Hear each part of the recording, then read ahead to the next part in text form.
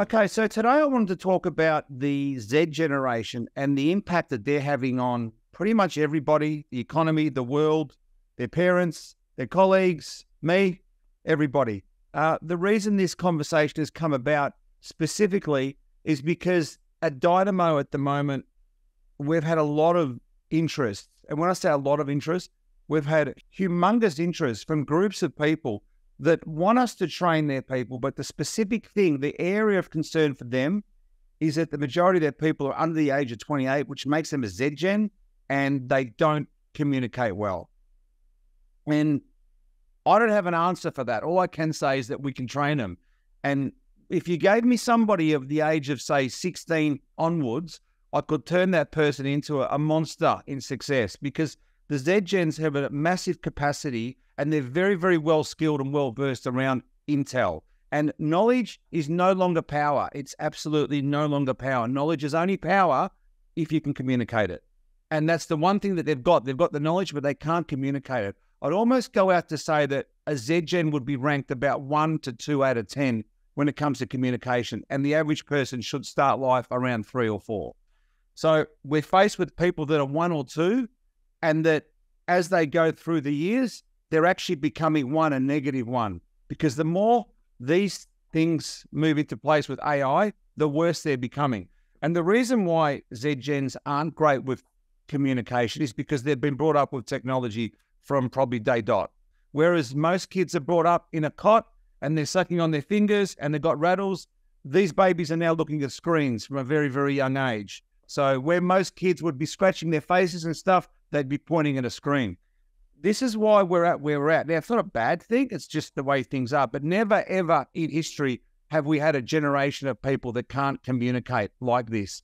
And it's great for business, because we're going out there and we're actually training people to communicate, and they're loving it. But it is a big hole in the market. And today I wanted to introduce Chelsea Burton. And Chelsea Burton is a part of the Dynamo team. She works in our marketing department in a big way, but she's also got a background in performing arts. She's an actor, and she's one of those Z Gens that's sort of the one that's off the chart a bit, which can communicate, and she's had to learn how to communicate. And I just wanted to get her input and her feedback and her insight into what she's faced with around her friends, her colleagues, the people that she's communicating with on a daily basis that seem to be different to her. So I wanted to get insight from a Z Gen, directly from a Z Gen, but from a Z Gen that doesn't really have that problem as such. Still can improve, because they're in a generation where they're going to have to improve, right? But I wanted that insight. So I'd like to introduce you, Chelsea. How are you? I'm good, thank you. How are you? I'm good, Chelsea. And I suppose with that introduction, that insight, it gave you a bit of an idea about where I'm heading with this conversation. And so what's your feedback? What's your take on the Z Gen? What does a Z Gen think of a Z Gen? I think we're a complicated bunch. We're a bunch that are very, very diverse, and we rely a lot on technology. Pretty much everything we do now, what we want to do, how we have our spare time, everything is technologically based, because we literally grew up always having it. And so I think things like our attention span are a lot shorter. We are more used to texting people rather than calling people.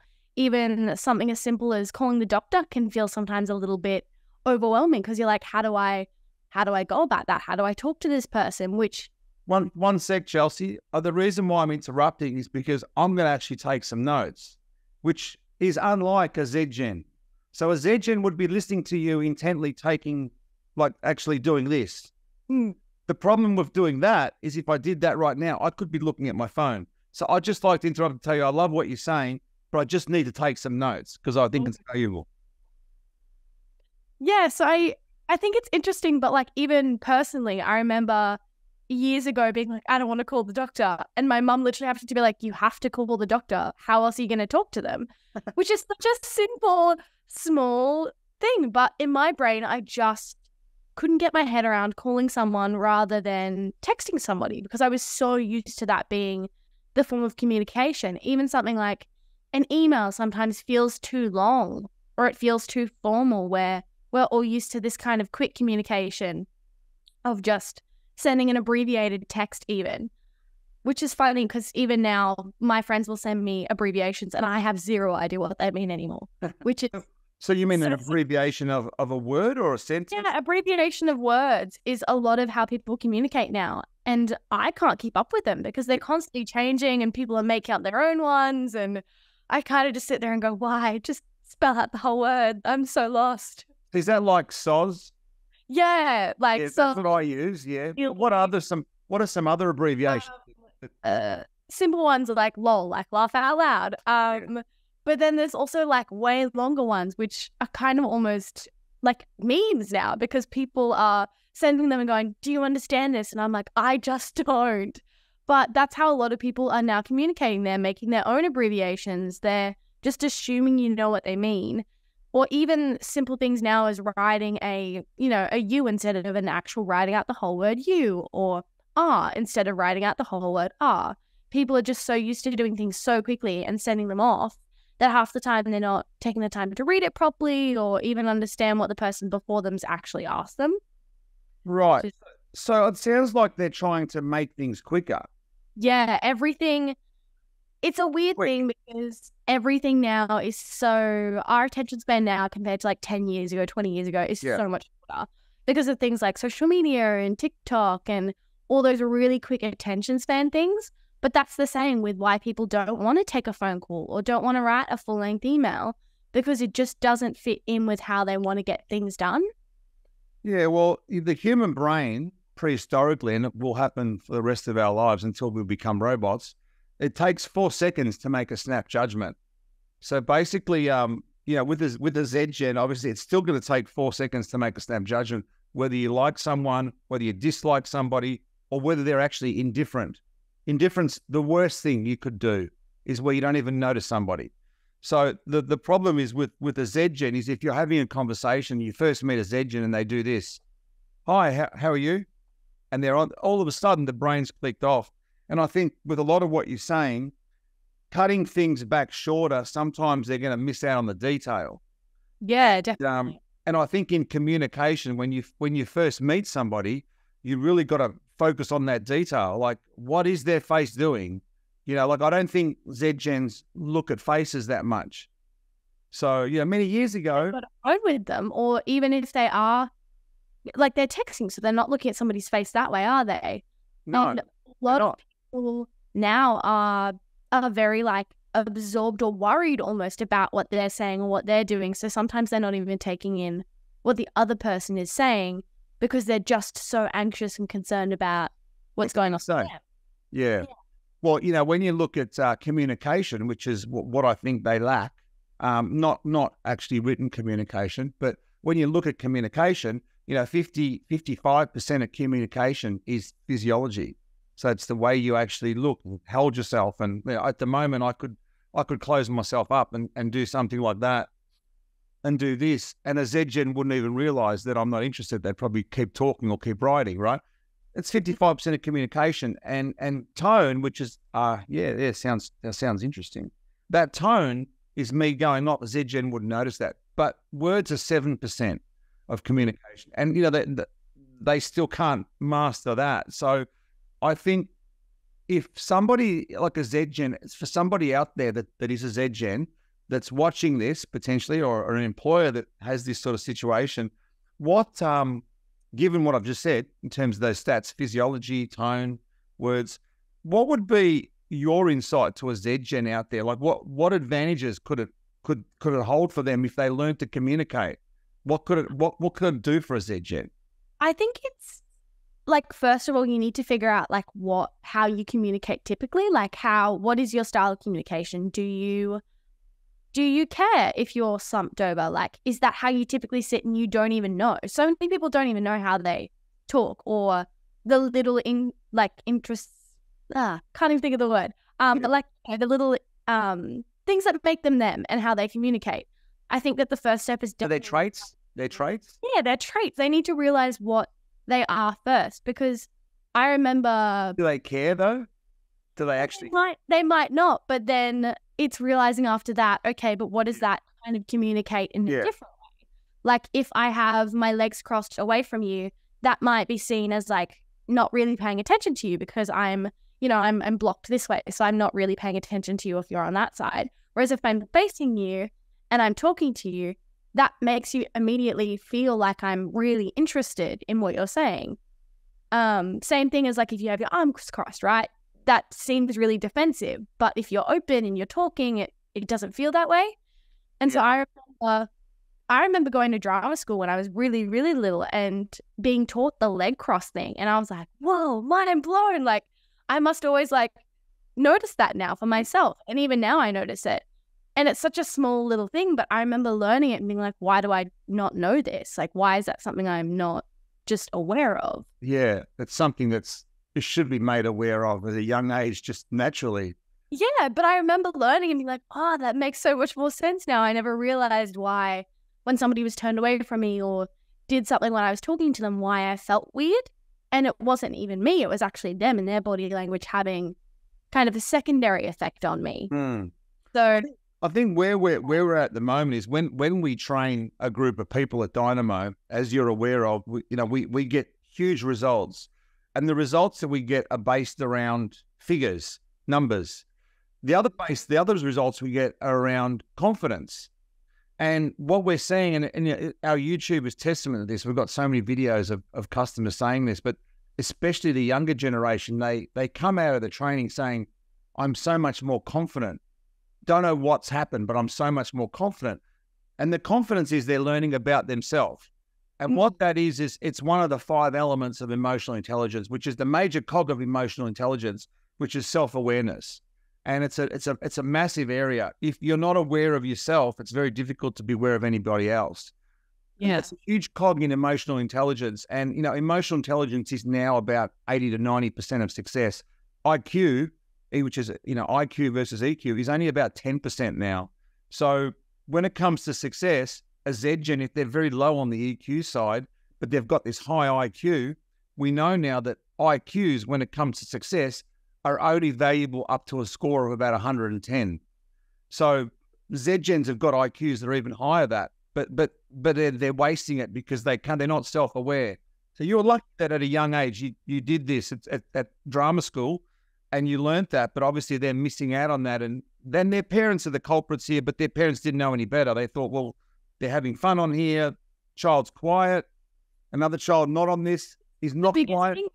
Even now, see kids in their prams with their phones or people just giving them a phone because it's the easiest thing to do. And immediately it's like, but now that's what they feel is like their safe thing as well. Like it's also training kids that is their, like that's what calms them down. That's what makes them feel normal. And, as soon as I live home now and if I don't have my phone, I feel really off, which is weird because it's just a phone. It's not the biggest thing in the world, but we've grown up to feel like you must have it with you and you must have this communication, even if half the time, somebody will send me a message and I'm like, oh, I don't feel like responding to that right now. That's another thing. So often you receive a call or a text or an email, whatever, and you're just stressed about your own self-response that you are like, oh, I can't deal with that right now. It's too stressful. Yeah, well, that's the other thing. That whole, what you just said then is too stressful. So that word there, I just want to focus on that for a sec.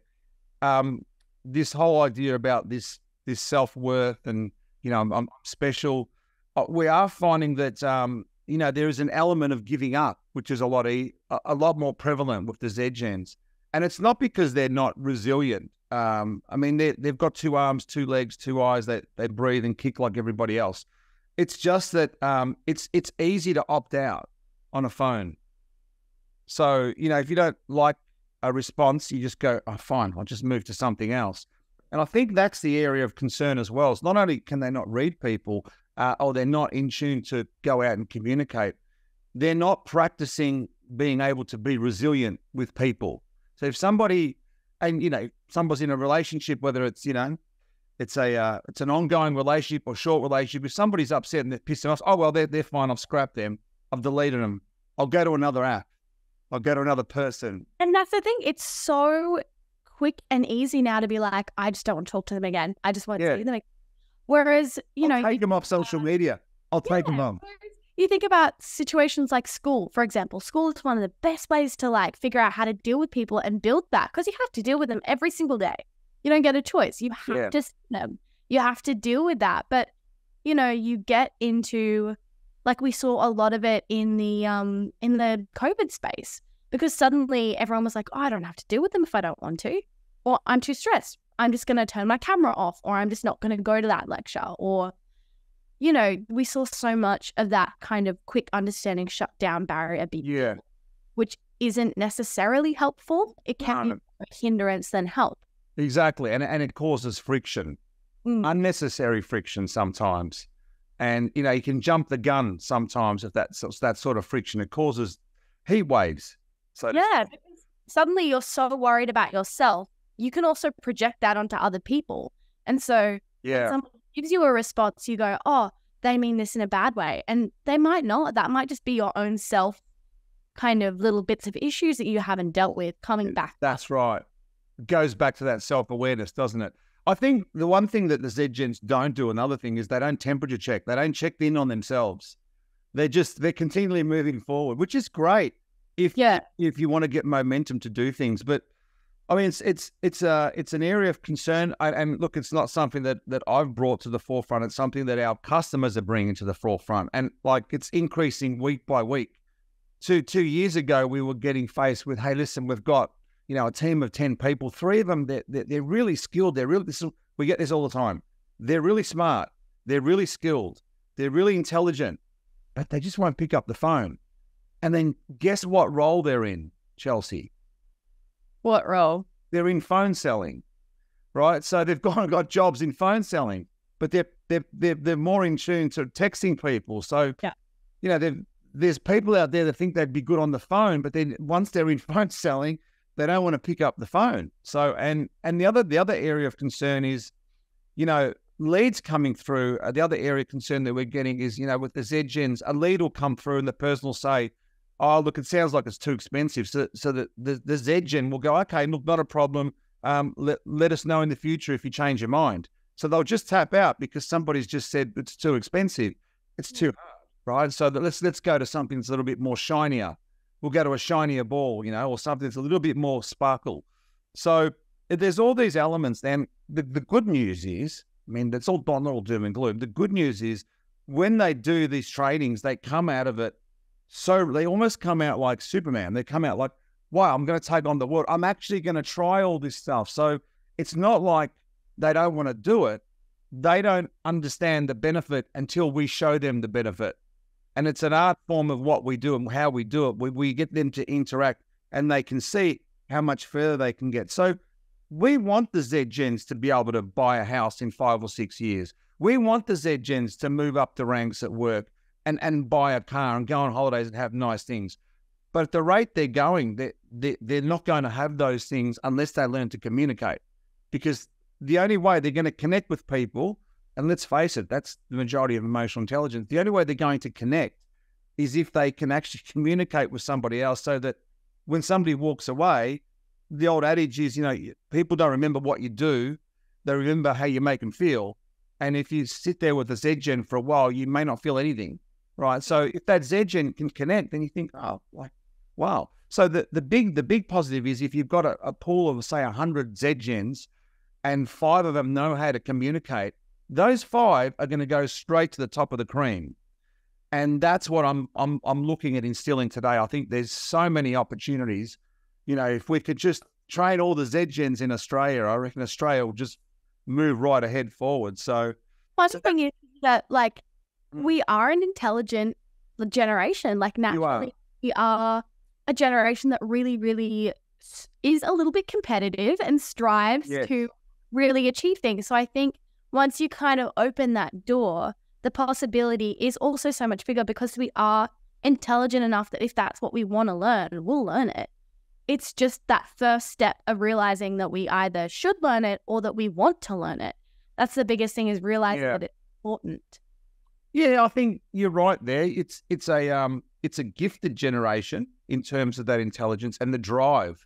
Because, you know, if you go back 20 years, you know, when I was a young kid, back then, like, you know, at the age of 18 and stuff, that you're not thinking about being a multimillionaire. You're not thinking about having your own podcast show. You're not thinking about having your own brand label going out to the world, because there was no, there wasn't an opportunity with social media the way it is today. And kids today, like recently, we got approached by, a kid that was about 16 years old. We couldn't train him; he was too young, but he wanted to become like a top ticket seller, like a top salesperson. And that's great if you can get people like that. Whereas, 20 years ago, kids were from 18, they'd go to school, they'd go to university, and they'd go around the world, have some time off, go and party.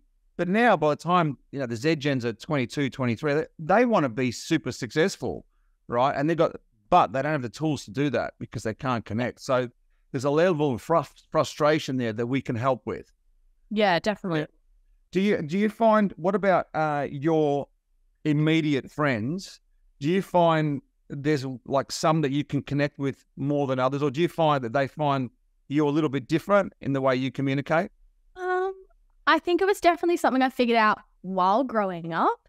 It's one of those things that you kind of figure out really quickly if somebody clicks with you and has the same communication style or doesn't. And so sometimes people that don't have the same communication as me, it's a little bit like pulling teeth, because it's like, okay, I'm asking you a lot of questions, you're not giving me a lot back. Or you just have to go, okay, my ego is aside, I'm just going to really focus on you. And then once you're comfy, then we'll have a proper conversation, which is really weird. Like, I can recognize that in both sides of my friends now. I know who I can have a conversation with, and like the conversation will not stop. It will be like quick fire. We're listening, but we're listening so quickly that it's just organic and really, really amazing. Yeah. Know what works there. And then there's other people that I know it's going to take me longer. Doesn't mean I don't appreciate their opinion. Sometimes their opinions are so different than mine that I really, really value that. You value that. No, I just know that it's going to take me longer to get there. And it will a little bit be me putting my ego aside and going, okay, I really want to focus on you and your opinion.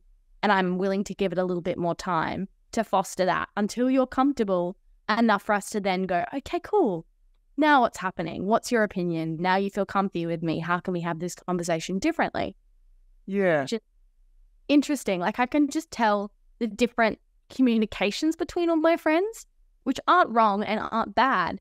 They're just really, really different. Yeah. But you can recognize the differences, whereas other people can't. And the problem with the Z Gen is if somebody is different, they may not accept that, and they may not like that person for that difference. So funny, because half the time those people that have opposite communication styles to me, their opinions, like, I would be so much worse off had I not learned them. So you're not because some of their opinions are so different, or their ways of looking at life are so different, that I can really, really learn a lot from them, which is kind of, it's important in my own self-growth and in understanding the world around me. It's just recognizing that I sometimes need to take a bit more time and sit there and really figure out what they need from me as well, like what that intake is in a different situation. Yeah, well, it's a combination of things, isn't it? Like the scary thing for me, I suppose, obviously the great thing is we're inundated at the moment. We're inundated at the moment. So for us, it's great that we're busy with, customers wanting us to train their people and the Z Gens, and we're happy to do that, and we're getting great results. The scary thing is, like as you go through life, you should, as I said earlier, start off as a communication level 2, then you get to 3, then you get to 4. And some people are really good. They get to 8 or 9, but, people should be gradually moving up. But unfortunately, with AI now and less conversations and less dialogue, things are becoming more monologue, more one way. And anybody that's a Z Gen that's a level 3 is probably going to level 2 and 1, right? So it's, for anybody out there that, has these issues, we can help with this. Dynamo is certainly happy to help with all this. But I think the first thing is today, Chelsea and I wanted to bring this to life so that people can recognize this, to understand that, hey, maybe you recognize this or maybe you don't recognize this, but, we've got your back. And there's plenty of groups out there that now will probably go, now I think I know what's wrong.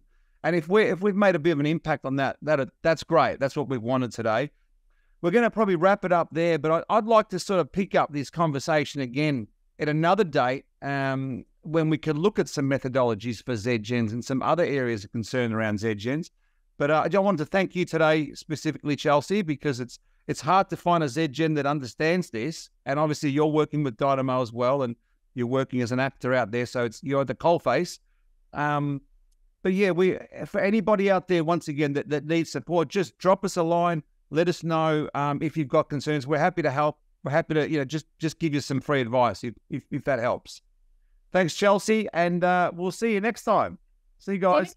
Bye. Bye. Bye.